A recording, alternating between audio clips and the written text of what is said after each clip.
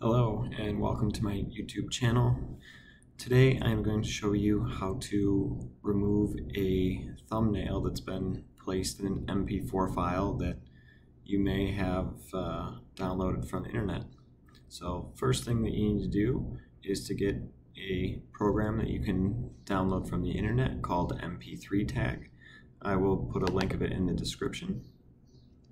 So as you can see, mp3 tag is opened up here. Right on the desktop here we have our sample video that we want to remove the thumbnail for, so that you can just kind of have the default Windows thumbnail.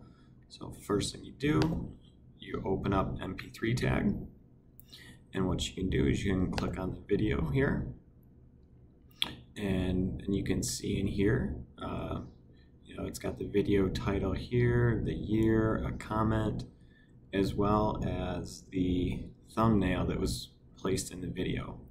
So if you want to just use Windows Media Player and make sure that there's no funky title that shows up or anything like that, all you need to do is select here.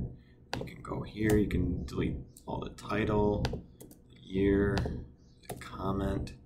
You can right click here, click remove cover. You want to press the save button here,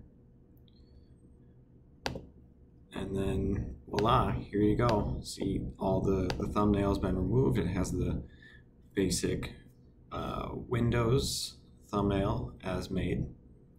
Another pro tip is you can do this for multiple different videos at the same time. You can select multiple here and do the same, delete everything you're here as well as remove the cover. Alrighty, well that's about all I have for you. So if you like the video, be sure to drop a like, place a comment, and if you have any questions,